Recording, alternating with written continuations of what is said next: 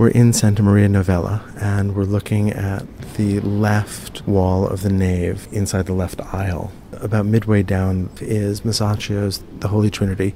This is a painting that is often credited as being the earliest known example of true scientific one-point linear perspective. Right, which had only been discovered by Brunelleschi a few years earlier. So it's really exciting to see it. It is, and it's an incredibly realistic illusion of space. And these days, instead of entering from the front door of the church, you enter actually through the cloisters. And this fresco is directly opposite the entrance. It really looks as though this is an actual space and not just an illusion. It's funny to think that many wealthy families commissioned an actual chapel. In this case, is a more modest commission, which is the illusion of a chapel. Let's talk a little bit about what's being represented, what's actually going on here. Well, down the center of the fresco, we see the Holy Trinity. And by Holy Trinity, we mean the three-part nature of God, as understood in the Catholic tradition. At the top, we have God the Father. Below, in the form of a dove, we have the Holy Spirit. Now, that's a little hard to see, and I think that sometimes people mistake that white as a kind of collar. Yeah, it looks a little like God's collar. But if you look very closely, you do see that there are two wings, a tail, and the head of a bird. And the head of a bird actually is looking down towards Christ. And also has a halo. That's right. It has little radiating gold. And so below the dove, which is the Holy Spirit, we see Christ on the cross. We have the Father, the Son, and the Holy Spirit. Now, this is an extraordinary rendering of the human body, pulled and tortured and really affected by gravity. This is so far from the medieval treatment of the human body. It's hard to imagine that Masaccio could have painted this without actually stringing someone up on a cross so he could observe what happened to the muscles of the body and the way that they would be pulled in this position. It creates such a great sense of sympathy, at least in me, and I think in many viewers, to see the hollow of the abdomen. Christ is bleeding, his pain feels real and emotional in a way that feels very direct, and is such a great illustration of the way in which the early Renaissance is able to marry deep faithfulness with scientific observation. So the other figures in the sacred space within the room that's depicted are Mary in the dark cloak. She's presenting her son to us. I'm not sure that I can remember a more mournful Virgin Mary.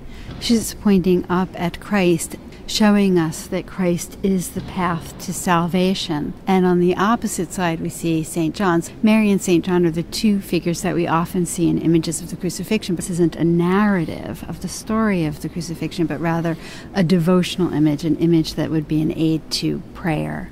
So the figures on the outside of the sacred space, in a prayerful position, kneeling, looking in and witnessing, as we're looking in and witnessing, are the donors. But there's even more to this painting, because below those steps is a representation of a tomb that's been exposed, that's been opened for us. And on that sarcophagus, we see a skeleton and an inscription in Latin. And in rough translation would read, "As I am now, so you shall be. As you are now, so once was I." So the message is that death is inevitable, that the skeleton is what we all will be, and what the skeleton was us, alive. It's a memento mori. It's a reminder of the imminence of our death, even though we walk in our day-to-day lives taking for granted our ability to wake up the next morning. Very soon, and at a time when we can't predict, we will look like this skeleton. I think there's a tendency in our modern era to think about this as a reminder of death and therefore to live life to its fullest. But I think in the 15th century, the meaning was different. It was a reminder of death. Therefore, prepare now for your salvation so that you can have eternity in heaven.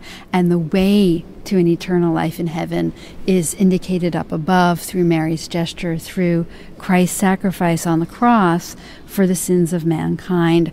Let's go back to the point that we made at the very beginning, which is the innovation of linear perspective here. Because what Masaccio has done is to create an incredibly convincing deep space. Masaccio has created a very specific viewpoint for the viewer. As we stand in front of the painting, we look up at the barrel vault created. It's a wonderful for us. classical ceiling, isn't it? It is. Well, the whole architecture that Masaccio has created here is based on the architecture of ancient Greece and Rome. We have a barrel vault with coffers. So hold on, because it's so interesting. If you were thinking that you were just going to be tentatively exploiting this new technique of linear perspective, you might want to do something straightforward like a nice tiled floor. But he's really showing off here. He's really showing off. He's showing off with the architecture, with the linear perspective. He's showing off with the figures, embracing humanism that's happening in Florence in the early 15th century. So the architecture looked modern.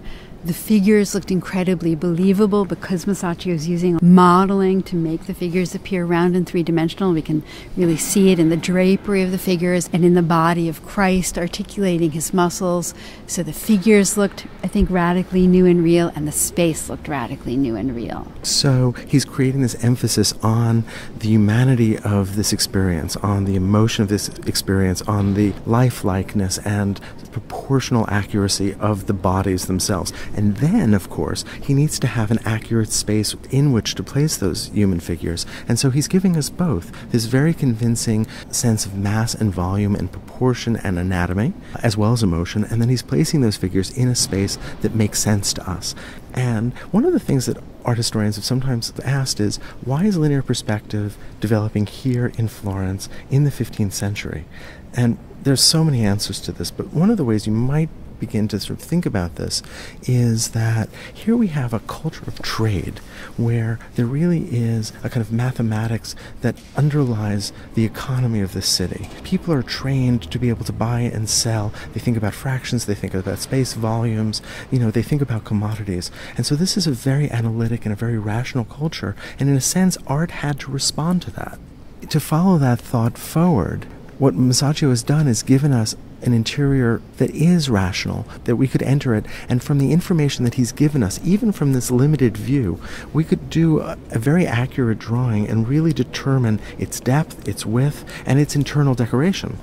Masaccio is doing in painting what Donatello has already done in sculptures. Create figures who are deeply human and real. The humanism that inspires this is something that's here in Florence and that sculptors were able to respond to earlier because they had the example of ancient Greek and Roman sculpture. So Donatello in sculpture is responding to this revival of interest in classical Greece and Rome. And then we have Masaccio following not long after with a kind of illusionism that allows for the same sets of issues. It's, to a large extent, Brunelleschi as well. Some people have suggested that Brunelleschi worked with Masaccio on the architectural setting. We have Corinthian pilasters, attached columns with Ionic capitals. There's the coffered vaulting. The round arch.